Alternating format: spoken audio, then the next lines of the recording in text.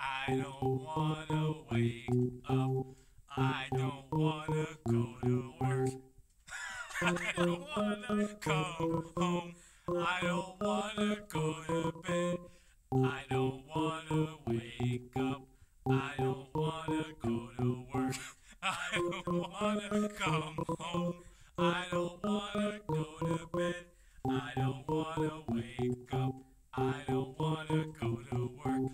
I don't wanna come home. I don't wanna go to bed.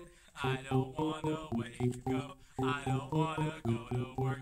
I don't wanna come home. I don't wanna go to bed. I don't wanna wake up. I don't wanna go to work. I don't wanna come home. I don't wanna go to bed. I don't wanna wake up. I don't wanna go to work. I don't wanna come home. I don't wanna go to bed. I don't wanna wake up. I don't wanna go to work. I don't wanna come home. I don't wanna go to bed. I don't wanna wake up.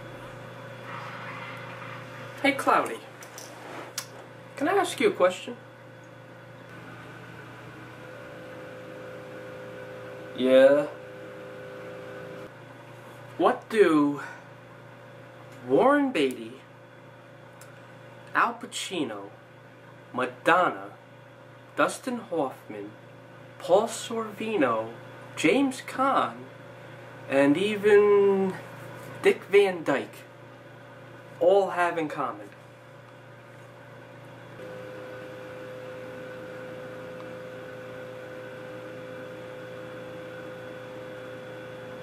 They all have a A in their name.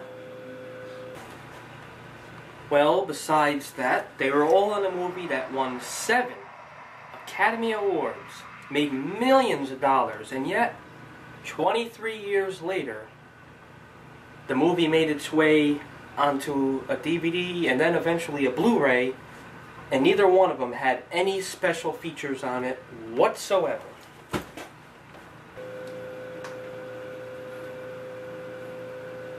Oh, you're talking about Dick Tracy, aren't you? You goddamn right I am. Yeah. Hey, didn't that just come out on Blu-ray, man? Yes, it did. And you know what? Years ago, I waited and waited and waited for it to just come out on DVD. And then finally it came out on DVD, and I was so happy. I was like, wow. It finally came out on DVD, Dick Tracy. I went out and bought it. Nothing. No special features at all. Nothing. Nada. Zip. And you know what? I just remember thinking, what a shame. I mean, this is Dick Tracy we're talking about here. I just don't understand it.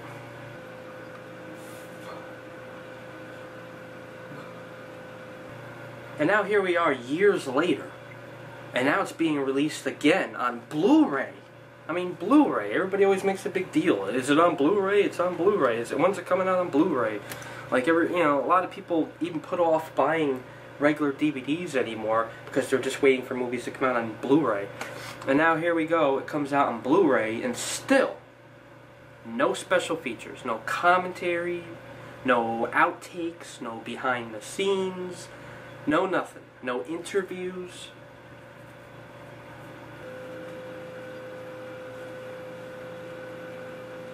Didn't Warren Beatty just win, like a lawsuit, man, to, own the rights a couple years ago or something? Yes, he did. In 2011, he won a lawsuit where he owns the rights to Dick Tracy now, the movie. And, it's because he wanted to make a sequel. I have no idea why, but that's a whole other topic. Word. I just remember when the movie first came out, everybody made such a big deal out of it. I mean, there was comics, toys, video games. I remember going to McDonald's and getting the little fake watch that that he talks into. His, like I remember seeing on TV all the build-up, all the trailers, they showing on TV about how they do the makeup It showed William Forsythe in the chair and them putting the flat top makeup on him and stuff. And the brow and prune face, all them sitting in the chair.